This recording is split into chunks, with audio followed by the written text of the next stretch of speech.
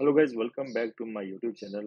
In this video, I'll show you how to change the IP address on a MacBook Pro, or you can assign a static IP to your MacBook Pro. So you have to open the network setting and click the USB adapter, click details. In this panel, you will see this type of window and click TCP/IP.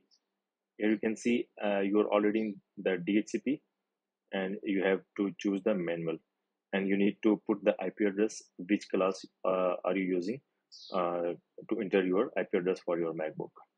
In my case, I'm going to use this class to access my router for configuration.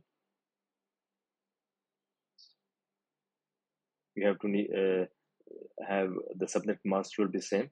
The gateway will be, or router will be, the IP address of the your access point or router. Click OK. Okay, let me change the, I think the mistake, 192.168.